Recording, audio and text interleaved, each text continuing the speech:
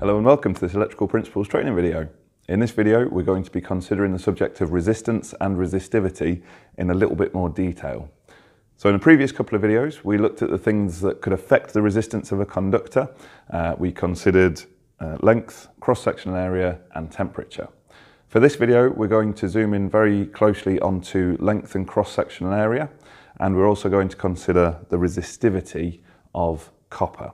So what we're going to do is we're going to use those three elements to calculate the resistance of a drum of cable. In this case we've got 100 meters of 6mm squared cable. We're going to perform a calculation and we're going to figure out what the resistance of this drum of cable is. Now, as always, we like to tie our electrical principles into our real-world installation work.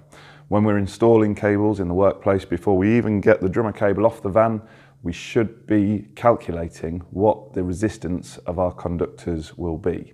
So, for example, when we measure our R1 plus R2 value in the workshop, at the design stage, before a cable ever gets installed, we should have calculated what that R1 plus R2 measurement will be once we've installed the cable. In the back of your on-site guide, you'll find a table there in Appendix I, which discusses the resistance of different sizes of copper conductor and aluminium conductor, and that ties in very, very closely with what we're going to be considering in this video. So what we'll do some calculations, we'll make sure that we've got our SI units right, and then we'll measure the resistance of the drum of cable and see if our calculation is correct. So let's see if we can calculate the resistance of our conductor. So there's a few things we just need to think about before we actually start doing this calculation, and that's how we're going to perform the calculation. So we're going to need to know four things. So first of all, we start off with resistance. Now the mathematical symbol for resistance is R, a capital R. That gives us resistance, and of course resistance is measured in ohms and has the unit symbol omega. We then have the resistivity of the material.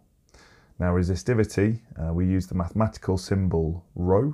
So ρ is resistivity.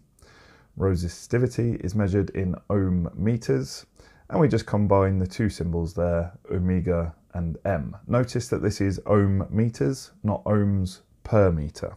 That's something very different indeed. So ohm meters is the unit for resistivity. We've then got L, and L is the length of the conductor. So we're interested in the length of the conductor. Of course, this is going to be measured in meters with the unit symbol M. And then finally, we have the cross-sectional area. And for the cross-sectional area, we're going to use a capital A for area, and that's going to be measured in square meters.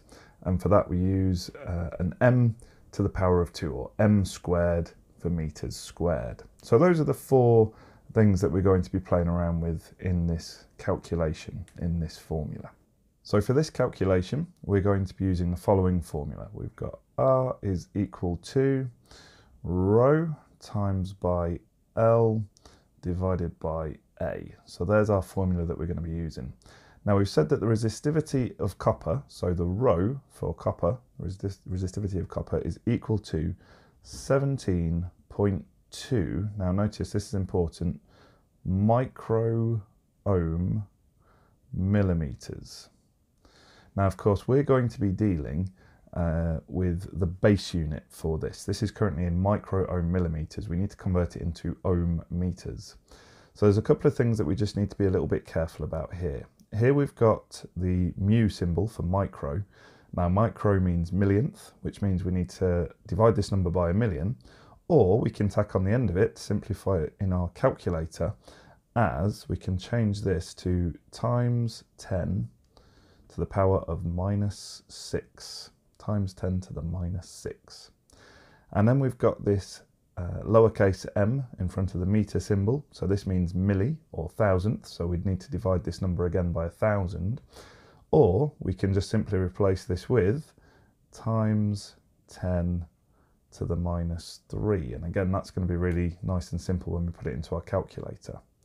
Now, because we're effectively taking this number and doing times 10 to the minus 6 and then times 10 to the minus 3, if you're familiar with your laws of indices, and if not, please feel free to watch the video that I've recorded on this subject, then all we've got to do is add these two powers together. So that leaves us with rho is equal to 17.2 times 10 to the minus 9. And that is now in the base unit of ohm millimeters.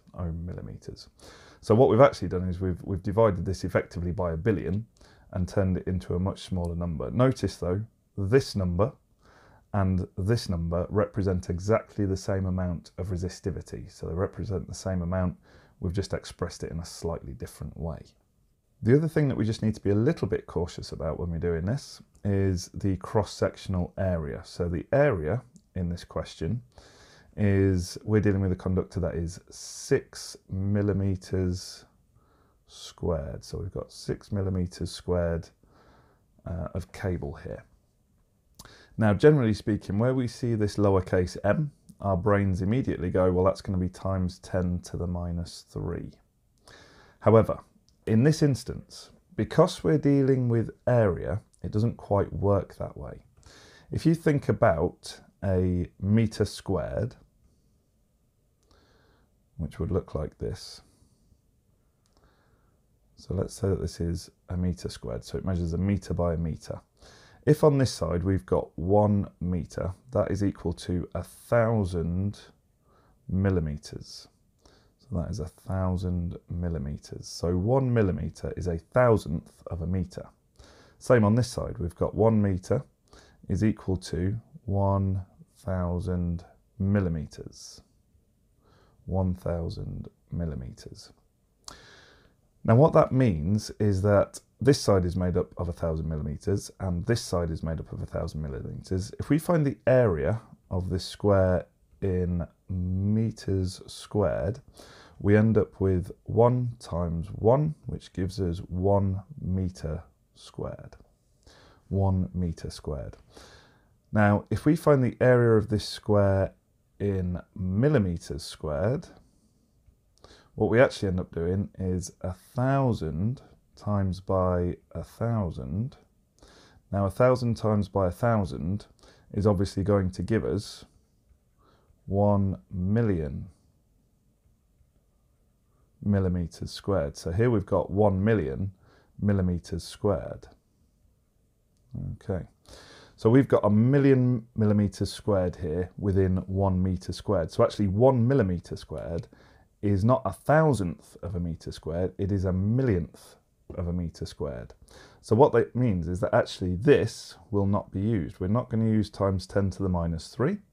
We're going to use, in this case, we're going to take that m and we're going to replace it with times 10 to the minus 6. So the area is actually equal to 6 times 10 to the minus 6. So we'll just tidy this up a little bit and then we'll continue with the calculation. So the actual area here is going to be equal to 6 times 10 to the minus 6, like that. So now let's perform our calculation and see what we come out with. So we're going to take our formula, R equals rho times L over A, and then we're going to put all the individual numbers in. So we've got resistivity is equal to 17.2 times by 10 to the minus 9. And then we're going to times that by the length of the conductor, and the drum in question is 100 meters long. So we're timesing that by 100. We don't need to do anything to this number because it's already in the base unit of meters. And then what we're going to do is we're going to take that and we're going to divide it by 6 times 10 to the power of minus 6. So what that ends up looking like will be this. If we go over to our Casio FX85 GT Plus now, we can see what that will be. Now again, this is the nicest way of putting this into the calculator. We can do it like this. We just press the fraction button there so we can put it in exactly as it appears in our calculation and avoid any errors. So notice we go 17.2 and then we press this button down here. This is our times 10 to the power of button. And then we need to make it into minus 9. So that's our resistivity value entered. Now when we start doing the next bit, it ignores now the times 10 to the minus 9. It won't multiply that by what we're about to do here. It performs the next part of the calculation, times by 100. And then we're going to divide that by 6 times 10 to the minus 6. Notice that oddity. Normally when we see milli, we change that into -3, but because this is in millimeters squared, it becomes times 10 to the minus 6. So if we hit equals now, we'll get our answer out. And we can see there that our answer is going to be 0.286 ohms, 0.28, it's actually 0.286 recurring ohms. What we'll probably do here though, is we will round this off to do 2 decimal places, because that's the precision that our equipment will measure to. So we'll go 0. We'll round that up. This number is closer to, is above 5, so we're going to round this up, and that becomes 0.29 ohms. So we should get a resistance on our cable of 0.29 ohms. So now we'll go over back to our drum of cable, we'll measure it up, and we'll see if we get 0.29 ohms or something very close to it. So we've got our drum of cable all ready to go. It's 100 meters of 6mm squared conductor. So this is just in singles, so there's only one conductor, one core for us to worry about. Our calculation that we did told us that we should be getting a resistance for this conductor of 0.286 recurring of an ohm.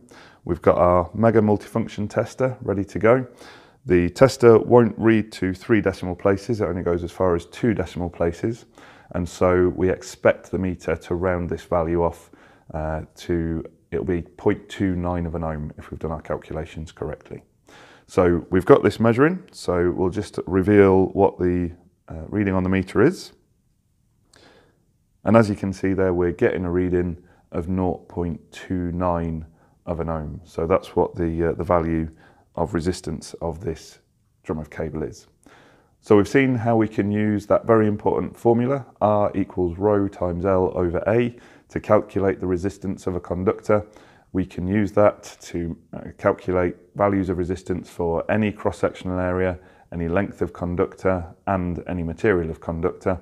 And we can use that to make sure that our circuits are going to be designed and installed properly, and that they keep the installation safe.